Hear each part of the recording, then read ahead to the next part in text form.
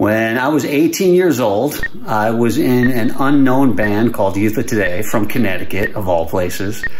And 7 Seconds brought us on our first tour of the West Coast.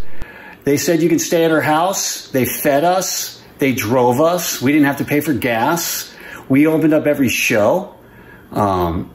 They set up the whole thing.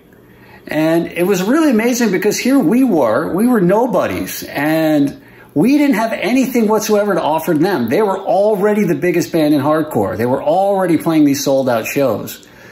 But they just gave freely to us. You know, they let us open up. They let us use their equipment. You know, they championed the band in so many ways. And, you know, they didn't have to do that. And that was the amazing thing about 7 Seconds. They just didn't sing about unity and brotherhood and helping out your fellow man. They actually did it. They lived by that. And that's what made the band so special. You know, a lot of people will look out at the world and say, man, what a fucked up place, you know, the world is. But then very few people say, you know what?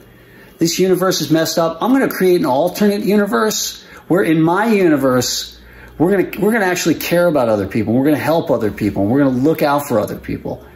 And that's what 7 Seconds did. Beyond the incredible music, beyond the incredible lyrics, they actually walked the talk. And, you know, to this day, I'm just super grateful to them and impressed by them. And that's why they'll always be an incredible band for all time to come.